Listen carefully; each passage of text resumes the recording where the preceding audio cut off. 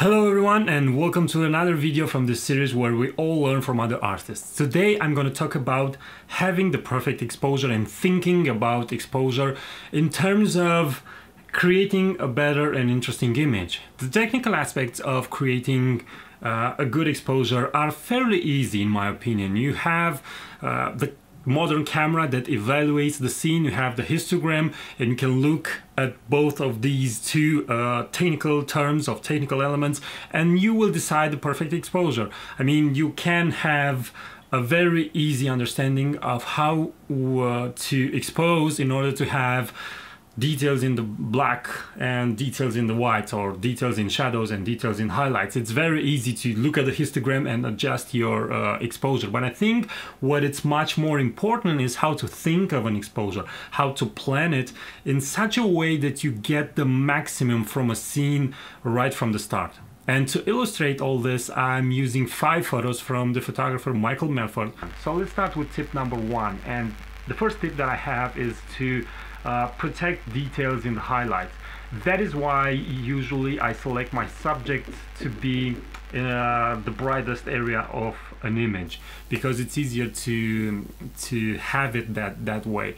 And as you can see in this photo for example, in this photo from Michael Melford, you see that he protects the highlights. He has details in highlights, and the most beautiful thing that you can see in a photo, I think, is to have details in the highlights. And especially I think it's because it's similar to the way we see. I'm not exactly or completely sure that this is the reason, but it's beautiful to have details in the highlights. And also there's a technical aspect. I noticed that when you try to print a photo that has no details in the highlights are purely white, the print looks really bad. It's better to have complete blacks in the shadow than to have complete whites in the highlights. If you have the chance, of course, preserve both. But in this first tip, I'm concentrating on preserving the highlights. So this means to expose for the highlights. Now you must be very careful and check your histogram for that. Always check the histogram also on the color channels, because on many situations, especially when you're photographing sunsets or sunrises or flowers that are red, the red channel tends to be overexposed, even though the histogram, the usual histogram, the luminosity histogram if you want, it's looking okay. So even that, it's okay, the red channel may be overexposed. So make sure you check that, just to make completely sure, or to be completely sure, that your highlights are protected and you have enough details in your highlights. Now tip number 2 is of course, protect your shadows if it's possible. I'm saying this because the dynamic range of the cameras, it's not that big sometimes to have the ability to preserve both the highlights and both the shadows, in which case you usually do multiple shots and then you combine them into one image, which is called HDR. But I don't recommend the classical HDR post-processing because it looks really bad. The purpose of photographing this is to have the ability to control perfectly the shadows and the highlights. Now, if you are able to do this, then do it and preserve details in the shadows, as you see, for example, in this photo from Michael Melford, where you see the beauty of having details in shadows. It's not a completely dark area. It's not an area where you don't see anything. Usually areas that are completely black function as stopping elements, and there are cases when you may want to do this when you have an artistic idea or a concept that you want to express. And mostly in black and white photography, having almost dark areas, it's pretty acceptable, at least in my opinion. But again, if you have the chance, have a little bit of details in the really black areas of the image and more details in the shadows and so on. Now the third tip would be to be very careful and not overexpose the scene. This concept of overexposing, this doesn't necessarily mean that you have your highlights blown out.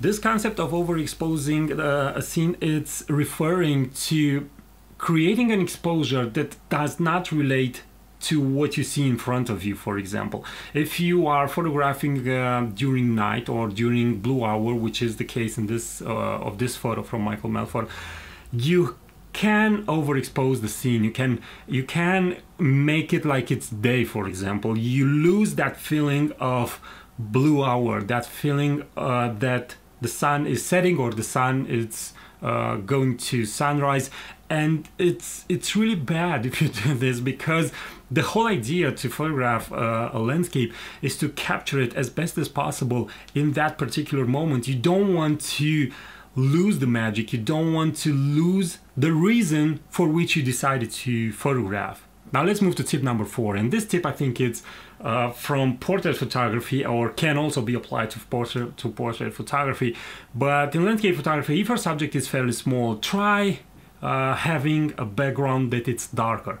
And usually, for example, if you're photographing a detail of a branch like it is in this photo, this branch, if you search it to be exposed to light, or to have an opening above it, or to be on the edge of the forest, then you will have a certain exposure for that branch of the tree. The background that is formed by the trees and the interior of the forest will have another exposure, and usually the difference between these two are pretty big for the sensor to capture details in both of these, and the light will drop off really fast. So this will be in your advantage, because you will be able to separate your subject from the background. Tip number 5, which is the final tip of this short video, is to capture motion. So be very open-minded and very careful to what you see around you. If it's windy, try to capture the movement of the wind. If you're photographing a bird that is flying like it's in this photo, capture the kind of the sensation of movement in the wings. This particular way to photograph works very well if you have some elements that are sharp. So for example, in the case of the bird, the head of the bird is in sharp. In the case of the wind that is blowing, there will be some elements that are going to be sharp. The earth, the trail, the hills, the clouds, there will be elements that are going to be sharp. Big trees, for example, those will not move. So this thing will work better like this. I really hope that these 5 tips were useful to you, and I really hope that you find them interesting, and you will decide to subscribe to this YouTube channel if you are not already subscribed, and make sure to click the bell notification icon to know exactly when I make a new upload. And for all of you that are already subscribed, thanks for watching, thanks for subscribing, and thanks for commenting and sharing my work. And for all of you that are watching, it doesn't matter if you're a subscriber or not, keep on photographing, because it's the only way that you can get there. Thanks for watching. I think I said thanks for watching too many times. I don't know exactly, but bye bye.